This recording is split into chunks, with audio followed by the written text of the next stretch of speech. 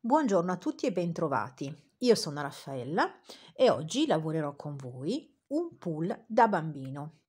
Allora, il progetto che andremo a lavorare oggi sarà un pull, appunto, misura 24 mesi. Cosa ci occorrerà per questo progetto? Intanto il nostro centimetro, poi un ago da lana con la cruna spuntata, le nostre immancabili forbici, un paio di ferri numero 3, un paio di ferri numero 3,5 e protagonista di questo tutorial è il filato Lana SOFFICE BABY di 3 sfere filati. Io ho scelto un azzurro, vi dico che il codice è 45 e per questo maglioncino ci occorreranno 4 gomitoli appunto di lana soffice. Il gomitolo è da 50 grammi, per cui ce ne occorreranno 200 grammi, per cui 4 gomitoli. Ed ora bando alle ciance e passiamo al tutorial. Bene, per questo maglioncino da bimbo, che sarà a misura 24 mesi, per cui 2 anni, andremo a lavorare con il filato Lana SOFFICE BABY e incominceremo a montare i nostri punti con i ferri numero 3.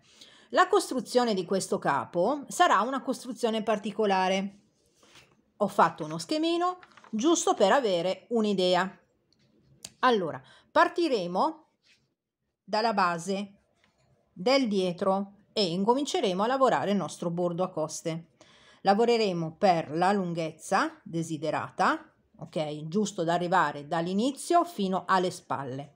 Dopodiché intrecceremo i punti centrali per lo scollo nuca e andremo a lavorare le due parti separatamente. Lavoreremo questa misura che corrisponde dalla spalla allo scalfo, perché andremo a lavorare tutto insieme, per cui partendo dall'inizio del dietro finendo con l'inizio del davanti. Una volta che abbiamo lavorato l'altezza dello scalfo, andiamo a rimettere i punti che abbiamo prima intrecciato, precedentemente intrecciato, per cui poniamo che abbiamo intrecciato 15 punti, andiamo a rimettere gli altri 15 punti avviandolo a nuovo.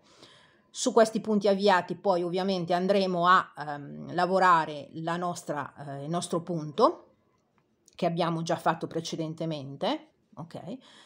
Andremo poi a lavorare praticamente, dobbiamo arrivare a questa metà. Se poniamo questi sono 35 centimetri, dobbiamo lavorare anche 35 centimetri totali nell'altro lato, ovviamente dietro e davanti devono corrispondere. Una volta che noi abbiamo poi lavorato il nostro bordo, intrecceremo tutti i punti. Per quanto riguarda le maniche, andremo a raccogliere le maglie avendo come metà centro, che poi ovviamente andremo a segnare con un marcapunti, andremo a raccogliere parte dei punti, per cui una metà e una metà, ok? Poniamo siano 40 punti, 20 punti sul lato sinistro, 20 punti sul lato destro. Continueremo la lavorazione sempre con lo stesso punto che abbiamo lavorato dietro e davanti, concluderemo con la costa 1-1 e poi intrecceremo tutte le maglie. Ovviamente faremo la manica destra e la manica sinistra. Per quanto poi riguarda il lavoro che andremo a realizzare per il collo, questo lo vedremo in un altro momento. Cominciamo infatti a realizzare prima di tutto il bordo del nostro dietro. Cominceremo con i ferri numero 3 e inizieremo a montare 84 maglie. Faremo il nostro cappietto d'inizio, tiriamo un pochino il filo, facciamo scivolare su un ferro l'anellino che abbiamo realizzato ed ora andiamo a montare i restanti 83 punti.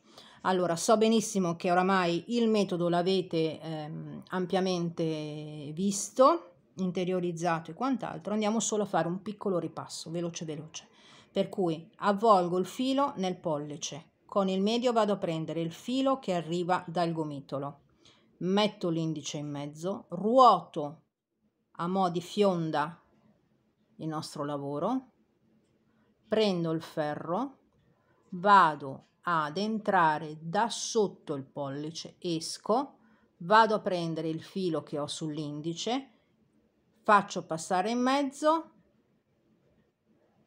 faccio cadere il filo dal pollice, tiro e ho montato il filo. Allora ne monteremo ovviamente il resto delle maglie, poi lavoreremo a coste 1-1.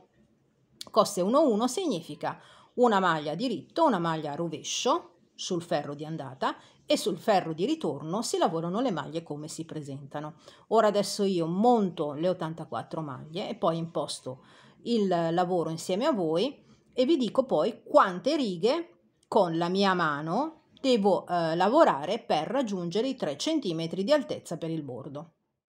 Eccoci qui, il nostro bordo è realizzato. Con la mia mano io ho lavorato 18 ferri totali per la lavorazione del bordo. Ora cosa faremo? Andremo a sostituire i ferri del numero 3 e andremo ad inserire i ferri numero 3,5. Lavoreremo 2 ferri a legaccio, uno in andata e l'altro in ritorno. Nel primo ferro aumenteremo 10 maglie, dopodiché, sempre con i ferri del 3,5, inizieremo la lavorazione a damina. Allora, un rapido ripasso per vedere come aumentare. Ok, allora, voi cercate ovviamente di andare a distribuirli più o meno equamente nel corso del ferro. Io per velocizzare la cosa ve lo faccio vedere proprio qui all'inizio. Ok, allora, prima maglia io la porto sempre sul ferro di destra senza realizzarla e la prendo a, come vedete, da sotto verso l'esterno, accrociato. Allora, adesso devo andare a realizzare un aumento. Prendo il filo che compone la maglia sottostante con il ferro di destra, lo ruoto leggermente e lo passo prendendolo a crociato, ok, col ferro di sinistra. Ora vado a lavorare in questa maglia un diritto e ho realizzato il mio primo aumento. La maglia successiva, in questo caso, visto che dobbiamo lavorare 2 ferri a diritto, ovviamente sarà lavorata a diritto e la prendo in maniera crociata. Non vado a prenderla così, ma la prendo da sotto verso il dietro. Ecco qui. E io ho realizzato il mio primo aumento e questo l'ho preso ovviamente a diritto. Nel caso di un rovescio, sempre la stessa cosa, vado a prendere la maglia sottostante con il ferro di destra, la ruoto leggermente, la faccio andare sul ferro di sinistra, di modo così io ho aumentato già il mio primo punto. La prenderò sempre a diritto crociato, carico il filo, estraggo e faccio cadere e anche la maglia successiva la prenderò sempre a diritto crociato, così che io ho aumentato 2 maglie. Io ve l'ho fatta vedere in maniera consecutiva, voi ovviamente cercate di distribuirla equamente durante la lavorazione del primo ferro. Allora, lavoriamo questi 2 ferri, appunto a legaccio, andata e ritorno, e poi ci rivediamo per impostare la lavorazione. Dopo aver lavorato i nostri 2 ferri a legaccio, vi ricordo che il legaccio si intendono tutti i ferri lavorati a diritto, andiamo ad impostare la nostra lavorazione. Lavoreremo questo maglioncino a punto damina. Allora, come faremo? È molto semplice, adatto anche alle principianti. Allora, porto il primo punto sul ferro di destra e lo considero maglia di vivagno, ok? Procediamo con il lavorare 2 maglie a diritto, 1 e 2. Riporto il filo davanti a me e le 2 maglie successive le lavoro a rovescio, 1 e 2. Andremo a ripetere questa sequenza di 2 maglie diritte e 2 maglie rovescio per tutto il ferro, lasciando l'ultima maglia come maglia di vivagno. Sul ferro di ritorno andremo a lavorare le maglie come si presentano. per cui le maglie diritto a diritto e le maglie a rovescio a rovescio. La lavorazione si estende su 4 ferri da ripetere. I primi 2 sono quelli che stiamo realizzando e nel terzo andremo a scambiare la nostra lavorazione. Questo comunque lo vediamo dopo. Fate i 2 ferri e poi ci rivediamo per impostare il ferro numero 3. Terzo ferro della nostra lavorazione. Andiamo a scambiare i punti, per cui ogni 2 ferri, uno di andata e uno di ritorno, cambieremo la lavorazione che c'è nel ferro precedente. Allora,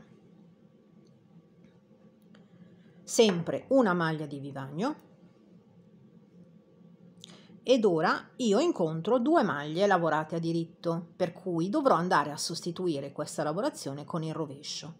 Porto il filo davanti al ferro, lavoro 2 rovesci, come vedete entro da sotto e esco, carico il filo, estraggo e scarico il punto. Entro ancora, carico il filo, estraggo e faccio cadere. Riporto il filo dietro e proseguo lavorando 2 diritti sui 2 rovesci sottostanti. Come vedete è molto semplice, ogni 2 ferri cambiate la lavorazione e andiamo avanti così per un totale di 35 cm, calcolando anche i 3 cm di bordo. Allora, io lavoro i 35 cm, vi do poi appunto un riferimento su quanti ferri di damina io ho realizzato, non calcolando le prime 2 righe, calcolo la lavorazione, almeno così abbiamo un'idea di quanti ferri ovviamente potete sviluppare per realizzare i 35 cm. Andate sempre a misurare perché ovviamente la mano è diversa da ognuno di noi. Una cosa che non vi ho detto prima e che mi sono dimenticata, altrimenti poi mi tirate le orecchie: la misura è 24 mesi, per cui se dovete aumentare le maglie vi ricordo sempre di fare un campioncino, ok, a maglia rasata, calcolate quante maglie ci sono in 10 cm sia di larghezza che di altezza, e per quanto riguarda la larghezza dovete allargarlo, di 2 cm per una taglia superiore. Sapete quindi che i bambini crescono talmente veloci che fateli comunque un pochino più abbondantini, ok? E l'allargate appunto di 2 cm, mentre per l'altezza vi alzate di 1 cm per ogni taglia, ok? Adesso vi auguro buon lavoro e ci vediamo tra un po'.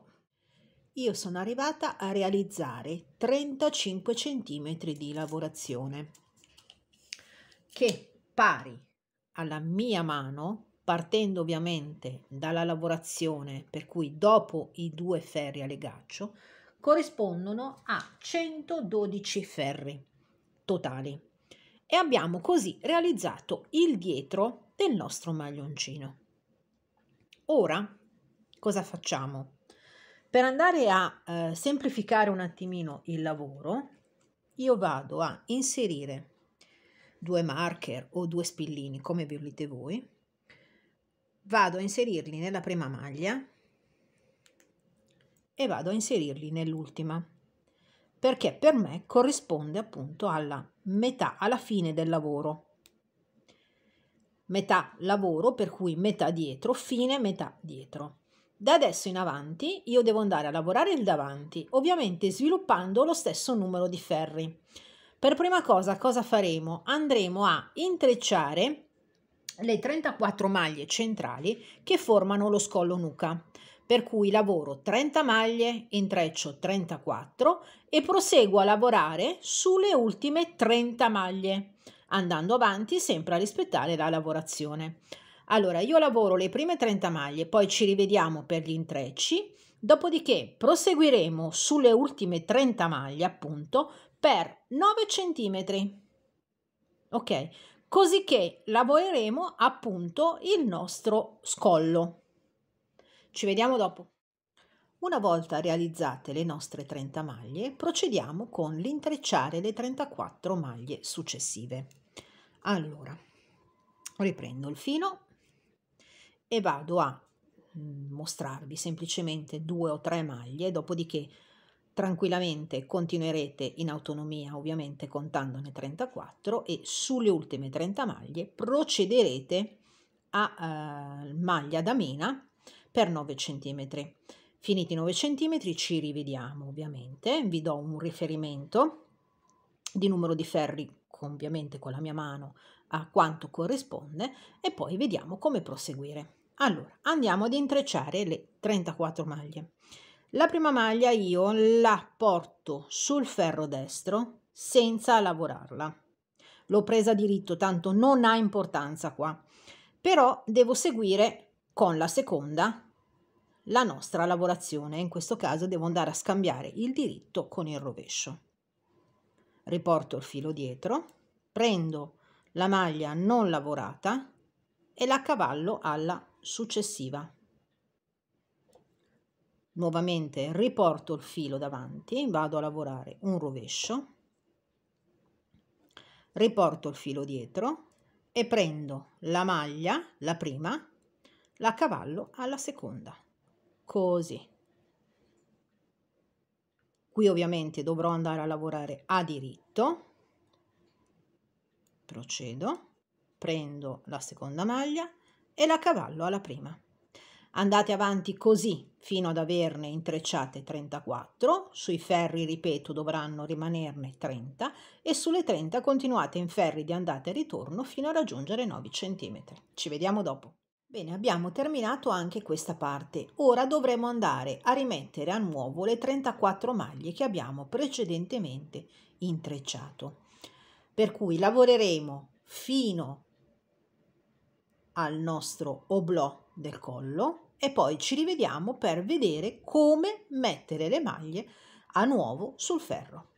Realizzati i nostri 9 cm, che con la mia mano corrispondono a 32 ferri, andremo a staccare il filo, metteremo in sospensione ovviamente il nostro lavoro e andiamo a riprendere il lavoro che abbiamo lasciato in sospeso. Attenzione, una riga l'abbiamo già fatta, dobbiamo arrivare a 32 totali. Quando arriviamo alla stessa altezza andremo ovviamente a rimettere sul ferro, avviando a nuovo le 34 maglie che abbiamo diminuito. Ora riprendiamo la lavorazione, arriviamo a 32 ferri e lì ci fermiamo perché poi lavoreremo insieme. Siamo arrivati ad avviare a nuovo le maglie. Spostiamo i ferri, il lavoro sui ferri verso il basso, almeno così non lo perdiamo. Ed ora, sempre dal gomitolo, andiamo ad avviare le maglie. Come faremo? Pollice, facciamo scorrere il filo sul pollice, dopodiché pieghiamo, entriamo e facciamo semplicemente scivolare sul ferro. Nuovamente pollice, pieghiamo, andiamo sotto, prendiamo la maglia, tiriamo e facciamo scivolare sul ferro. Un'ultima volta, il filo, scusate, sul dito, pieghiamo, entriamo da sotto, carichiamo il filo sul ferro di sinistra e basta tirare. È una sorta di nodo. Ok, così. E andiamo avanti, procediamo fino a raggiungere le 34 maglie. Una volta raggiunte le 34 maglie di avvio a nuovo, andiamo avanti lavorando tranquillamente la lavorazione sulle altre 30 maglie. Dopodiché, una volta terminato, ovviamente andremo a proseguire con la lavorazione anche sui punti avviati a nuovo e andiamo tranquillamente a lavorare terminando la nostra lavorazione con lo stesso numero di ferri che abbiamo fatto per il dietro, per cui un totale, ovviamente iniziando da dove abbiamo messo il marker, di 112 ferri come per il dietro. Ed ecco qui, abbiamo realizzato i 112 ferri pari ovviamente alla lavorazione del dietro. Vi ricordo sempre che una volta che abbiamo finito il dietro metteremo subito il marker per avere comunque un riferimento poi per andare a riprendere anche i punti della manica prima di tutto, e poi ovviamente per avere anche un riferimento per i numeri di ferri poi che andiamo a lavorare per fare le due parti uguali. Allora, abbiamo finito la lavorazione ad ama. Ora cosa dobbiamo fare? Dobbiamo andare a riprendere i due ferri a legaccio che abbiamo lavorato in precedenza, per cui ovviamente andiamo a lavorare in maniera speculare. Allora, lavoreremo intanto un ferro a legaccio. Nel successivo ferro, per cui quello di ritorno, andremo ad inserire le 10 diminuzioni, perché ovviamente qua abbiamo messo gli aumenti, qua dobbiamo andare a diminuire, perché facciamo il contrario.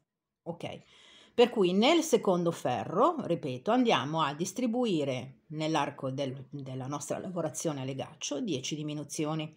Per lavorare la diminuzione vi ricordo semplicemente di lavorare 2 insieme a diritto. Vi ricordo inoltre che il legaccio è composto da lavorazione sia andata e ritorno da ferri tutti a diritto. Terminati questi due ferri dobbiamo andare a ripetere il bordo, per cui andiamo a sostituire i nostri ferri del 3,5, rimettiamo i ferri numero 3 e sulle maglie che sono rimaste andiamo a lavorare a coste 1-1 come abbiamo fatto in precedenza. Lavoreremo 9 ferri, il 10° dovremo intrecciare le maglie, per cui ci rivediamo lì solo ed esclusivamente per andare un attimino a ripassare come chiuderemo i ferri. A dopo. Ecco qui, terminato anche il nostro bordo, adesso andiamo ad intrecciare tutte le maglie. Allora, andremo ad intrecciare intanto lavorando punto su punto, per cui dove c'è diritto lavorerò la maglia diritto e dove c'è il rovescio ovviamente la maglia rovescio. Andiamo a chiudere con una cavallata semplice, per cui andremo a lavorare in questa maniera. Allora, voi sapete che la prima maglia io la passo sul ferro senza lavorarla prendendola a ritorto. Ora ho una maglia diritto, per cui lavoro a diritto, la maglia, la prima che ho passato sul ferro, la cavallo alla successiva e vado a chiudere. Mi raccomando, non tirate troppo il filo, tenete una mano abbastanza morbida, così che il lavoro non si chiuda troppo. Riporto il filo davanti, lavoro a rovescio, riporto il filo dietro, prendo la prima maglia e la cavallo alla seconda. Ora, terminate così tutti i nostri punti, per cui andate a chiudere tutto. Quando arrivate all'ultimo, ovviamente avrete una maglia sul ferro, andate a staccare il filo. Non staccatene pochissimo, cercate di lasciare un'agugliata di filo abbastanza lunga che ci servirà ovviamente per andare a cucire il nostro davanti al dietro. Ok, finiamo così e al prossimo step andremo a lavorare le maniche. Bene, una volta montate le 84 maglie andiamo ad impostare la lavorazione a coste 1-1. La prima maglia io non la lavoro e la porto sul ferro di destra prendendola da sotto. Ok, e poi comincio con la lavorazione con una maglia diritto, per cui entro con il ferro nel punto, carico il filo, estraggo e faccio cadere. Per la maglia rovescia riporto il filo davanti al lavoro, con il ferro di sinistra entro da sotto, esco, carico il filo, estraggo e faccio cadere. E vado avanti a ripetere appunto una maglia diritto e una maglia rovescio per tutto il ferro. Io termino sempre con una maglia di vivagno che la lavoro a diritto. Bene, ci vediamo tra un po' che vi do anche i riferimenti in termini di ferri, ossia quanti ne ho realizzati per lavorare 3 cm di coste 1-1. A dopo. Come vedete io ho già realizzato una manica, adesso lavoreremo insieme la seconda. Vi ricordate che abbiamo messo un marcapunti o una spillina quando abbiamo terminato il dietro e iniziato il davanti. Questa spillina appunto va a identificarsi con la metà dei punti che dovremo raccogliere per la totalità della nostra manica. Per cui adesso cosa faremo? Sempre con i ferri del 3,5 andiamo a raccogliere come vedete per me è semplice andare a raccogliere i punti, poiché non lavorando la prima maglia mi si forma questa specie di nodino, vedete, che con la punta del ferro riesco a far passare sul ferro stesso e mi rimane un punto. Ok, allora noi dobbiamo raccogliere 34 maglie prima del marker e 34 maglie oltre il marker.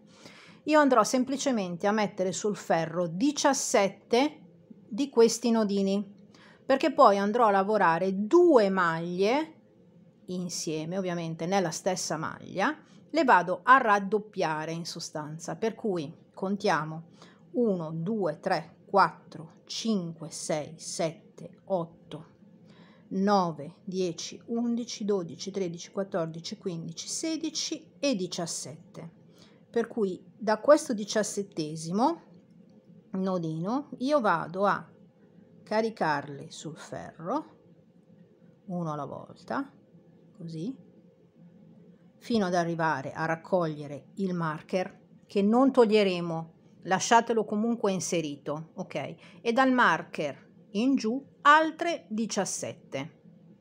Quando abbiamo finito di fare questo passaggio ci rivediamo, perché andremo a lavorare un ferro a diritto e andiamo a raddoppiare le nostre maglie, per cui avremo sul ferro un totale di 70 maglie.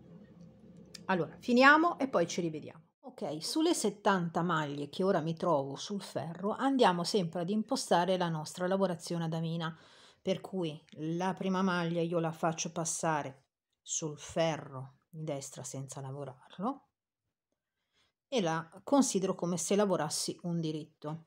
La seconda maglia la lavoro a diritto, filo sul davanti del lavoro e proseguo lavorando 2 rovesci e poi riprendo con i miei 2 diritti.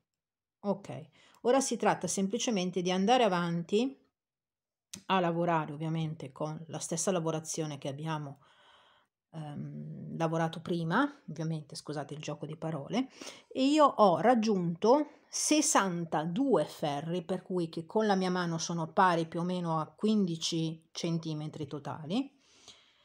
Dopodiché andrò nuovamente a ripetere ciò che ho fatto sul davanti, lavoro una riga diritto, la seconda riga diritto andrò ad inserire delle diminuzioni, poi sostituirò nuovamente i ferri, metterò il 3 e andrò a lavorare la parte che corrisponde al nostro bordo. Ora però procediamo con la lavorazione della manica e ci rivediamo al ferro 62. 62 ferri sono riferiti esclusivamente alla lavorazione ad amina, per cui non calcolate il primo ferro. Ci rivediamo lì e vediamo poi come proseguire. Che abbiamo terminato la lavorazione ad amina. Ora cosa dovremmo fare? Prima vi ho dato indicazioni errate, scusatemi. Dovremmo solo semplicemente diminuire 12 maglie durante l'esecuzione del primo ferro a coste 1,1, andando comunque a sostituire ferri numero 3,5 col ferro numero 3. Per cui, sempre prendendo la prima maglia a vivagno, non lavorandola, incominciate a lavorare un diritto e rovescio a seguire dalla prima maglia, andando a distribuire, ripeto, 12 diminuzioni durante la lavorazione. Lavoreremo 9 ferri, andata e ritorno totali, e ci rivediamo al 10° ferro, dove andremo ad intrecciare le maglie.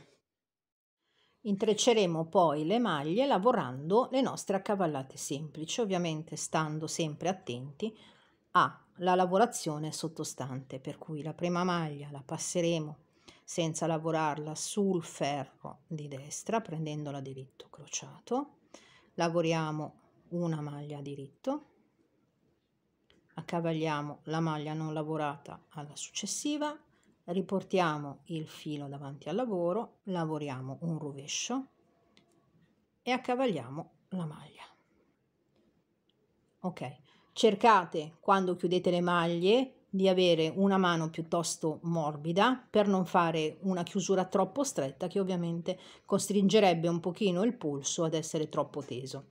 Finiamo di intrecciare tutte le maglie e poi ci rivediamo per impostare la lavorazione del collo. Ecco, terminate entrambe le nostre maniche. Ora, l'ultimo step che dobbiamo affrontare sarà quello di lavorare il nostro collo. Allora, cosa facciamo? Andiamo a riprendere i ferri del numero 3 e come abbiamo visto in precedenza per raccogliere i punti delle maniche, andremo a raccogliere i punti dai due lati verticali del davanti e dallo scollo nuca del dietro. Più precisamente andremo a raccogliere 36 punti per ogni lato verticale e 34 per lo scollo nuca.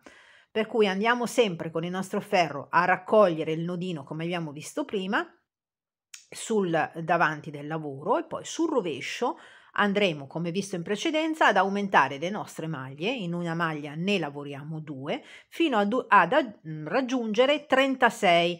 Ovvio e naturale che con la mia mano, con il numero di ferri che ho, non riesco a raggiungere i 36 punti, per cui diciamo che in una maglia, anziché lavorarne 2, ne lavorerò 3, oppure andrò a prendere un aumento tra i 2 nodini. Farò in modo di lavorare un punto in più prendendolo a diritto crociato. Ok.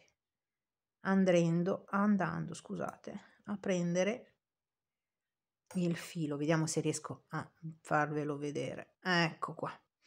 Prendendo il filetto, così, vado sempre a montarmi un diritto crociato sul ferro di sinistra, ovviamente, e poi lo lavorerò sul ferro di destra. Dobbiamo un attimino acconciare il lavoro, ok? Come se non... Dobbiamo un attimino usare delle strategie, ok? Perché appunto, scusate, abbiamo necessità di avere 36 maglie. Allora, ci rivediamo una volta montate tutte le maglie, lavorato il primo ferro sul rovescio a diritto, mentre andiamo a raddoppiare le maglie. Il metodo è lo stesso, non ve lo faccio nuovamente vedere, altrimenti i miei tutorial sono lunghi 3 settimane. Ci rivediamo lì perché poi andiamo a impostare la lavorazione per il nostro collo. Piccola parentesi, giustamente, non ve l'avevo segnalato precedentemente. Quando andate a recuperare le maglie del dietro, non andate ad aumentare come farete per i due lati corti, perché qui ovviamente abbiamo intrecciato maglia su maglia, per cui andate semplicemente a raccogliere le 34 maglie dello scollo nuca, punto su punto. Ok, ci vediamo alla fine del ferro e vediamo come proseguire. Una volta riprese tutte le maglie e fatto un ferro a diritto, andiamo ad impostare la lavorazione, che ovviamente formerà il nostro collo. Cosa faremo? Andremo a lavorare a coste 2-2. Cosa significa? 2 rovesci, 2 diritti per tutte le maglie che abbiamo sul ferro. Allora, impostiamo insieme i primi punti, poi ovviamente sul rovescio del lavoro lavorate le maglie come si presentano, ok? Allora, io faccio passare, prendendolo sempre a diritto crociato, il primo punto e non lo lavoro. Porto il filo davanti al ferro e lavoro un rovescio. Entro da sotto, esco, carico il filo, estraggo e faccio cadere la maglia.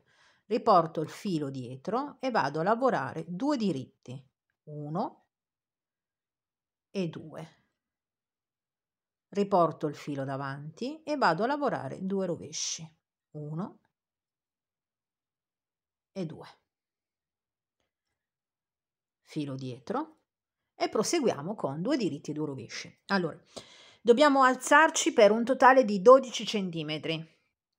Adesso io faccio un po' di ferri, poi ovviamente quando arrivo al 12° ferro vi do, scusatemi, a 12 centimetri, scusatemi, arrivo e vi do un riferimento sul numero dei ferri che io ho eseguito.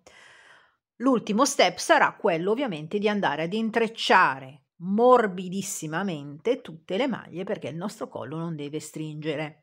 Una volta smontati i ferri, i due lati del collo andranno a sovrapporsi, a e poi andare a cucirli con un sottopunto fitto fitto, ok? Almeno così il nostro collo rimane bello pulito, bello fissato, e poi andremo a chiudere ovviamente i fianchi e le maniche. Bene, allora adesso andiamo avanti un pochino e poi vi dico il numero dei ferri appunto con il quale io ho lavorato 12 centimetri. A dopo. Ho realizzato 40 ferri totali ed ora andremo a intrecciare le maglie come abbiamo visto precedentemente. Ci vediamo dopo per vedere come andare a cucire il nostro collo. Ecco qui smontato il collo, terminato, andremo a cucirlo per 2 centimetri da entrambi i lati dello scollo. Adesso stacco un attimo lo spillo e vi faccio vedere, per cui prendiamo 2 centimetri da questo lato e cuciamo 2 centimetri allo scollo. Sarà un collo un pochino tipo giacca alla marinara, ok? Ovviamente fatelo da entrambi i lati, fissate poi i fili di ingombro e andate a cucire i sottomanica e i fianchi del nostro maglioncino. Bene, anche questo progetto è terminato. Mi auguro di avervi tenuto compagnia. Vi aspetto per il prossimo tutorial, sempre in compagnia dei prodotti Tre Sfere. Ciao da Raffaella!